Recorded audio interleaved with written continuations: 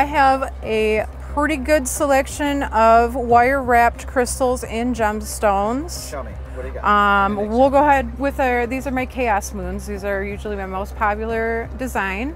I've got 3 different types. This one will have like Swarovski beads, and this is a type of turquoise. And then we have labradorite and amethyst, and moonstone and cubic zirconia. So on this side, I have a lot of really detailed wire wrap bracelets, mostly in copper. I do have a stainless steel one as well. Like most of the stuff that I have is gemstones. And as I do have some that are glass, I have a friend who does lamp work, and she will make me a few pieces here and there. Okay. And then I also... When you say gemstones, like what kind of gemstones? Oh, I have so many. What do you got? Talk to me, Ruthie. So specifically, I've got like right here we have an onyx, and then like a beautiful red carnelian. And then I usually have a lot of, this is called a golden healer's quartz.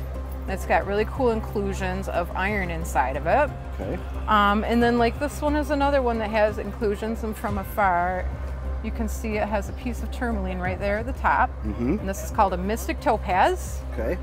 And heck, let's go over here. All right. We've got some more. Everybody's favorites are moonstone. Here's this white one, and then labradorite, because they've got a beautiful flash inside them that's due to the type of stone that they are and the way that the crystal itself is structured. Okay.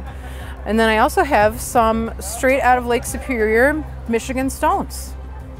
I'm a block printing artist, so everything I make in here is made from a hand-carved block. This is a work in progress. It's a bitey shark, and I print each item individually. So all of them are just like a little bit different. As you can see, some of them print a little differently.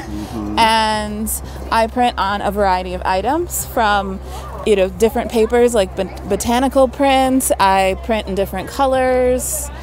And I print on pouches and things like that. I also make little buttons, and I make stickers. Some of them are from my prints, and some of them are from hand illustrations. Very cool. Even my magnets are hand printed.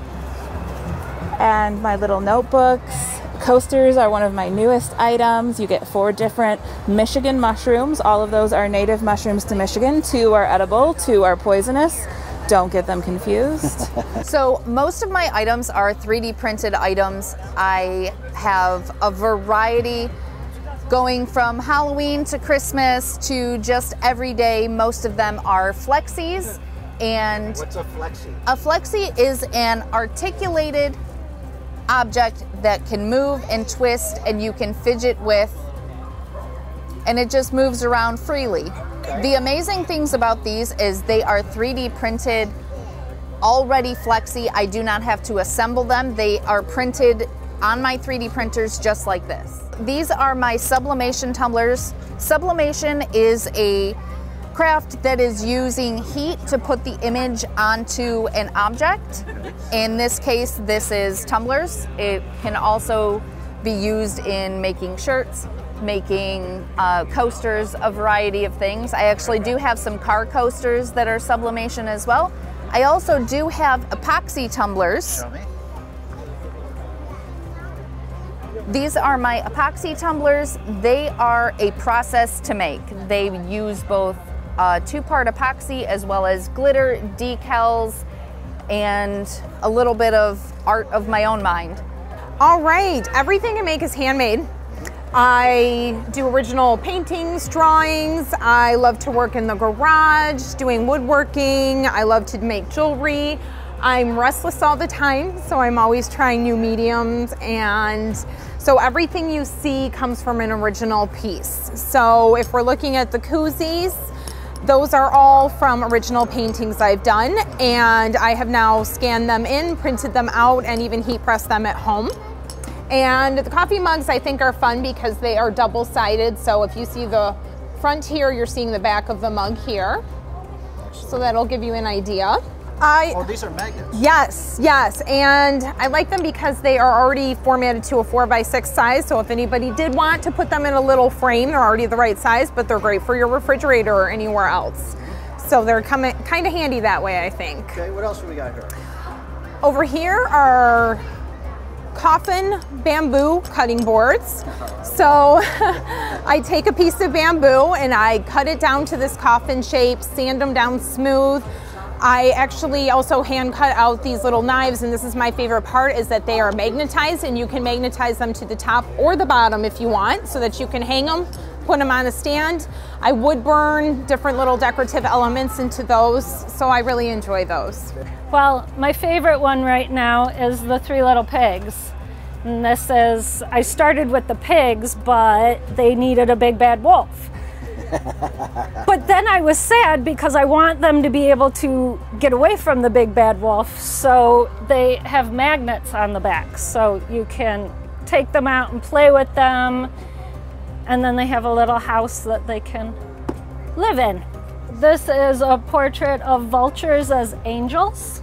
So vultures are the ones that get rid of any decomposing flesh and send those souls to their next life. Okay. Is that a cat down there? Yes. I loved the goofy face a friend of mine's cat had and needed to make a picture of it. You did the pole dancing cat. Yes, so I still have a few of them. I have a witch riding a cat over here. So I'm still making cats, lots of cats.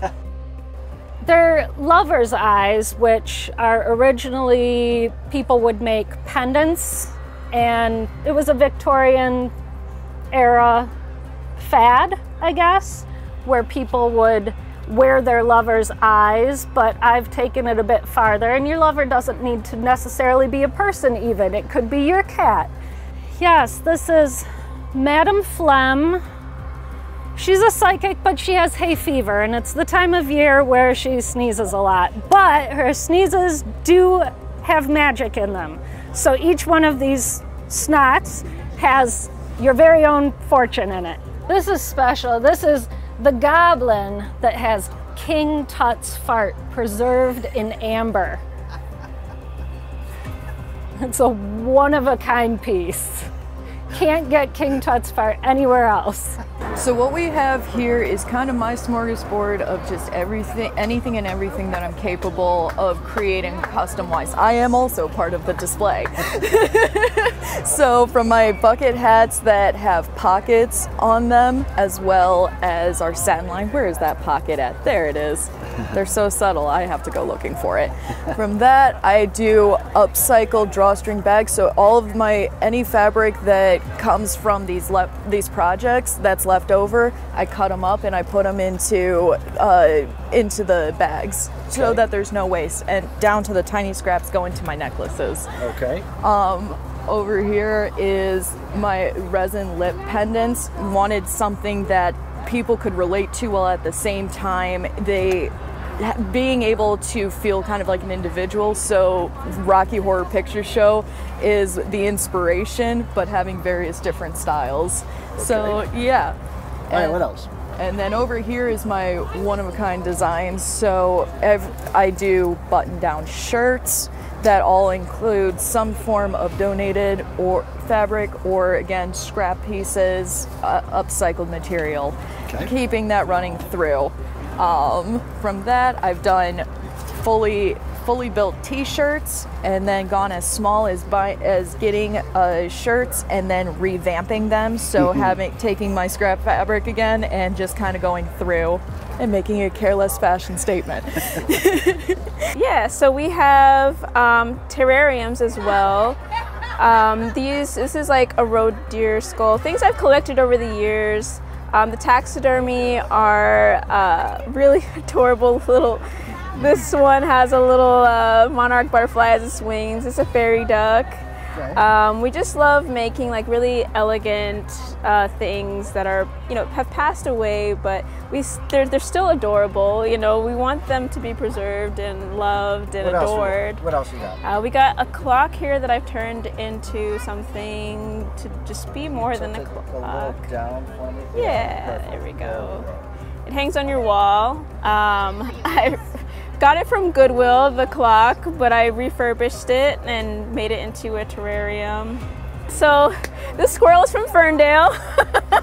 It was roadkill. She was literally looked like she was just hit, and I preserved her as much as I could. I really loved it. I was gonna turn her into squirrel pool, but you know, making a mask and taxidermy is a whole different thing. You know, we got earrings here. Lots of different styles of earrings. The bones, the real bones, they're vertebrae from a rattlesnake. We got these adorable little ducks that came from our friend's farm. You know, we love little ducklings, but sometimes they don't always, you know, live to tell their tales. And here we try to preserve them a little bit and bring them back to life, bring some joy to people. You know, even I think we got Quackula and Frankenduck here. And if you can come up with a name for the King Tut, the mummy.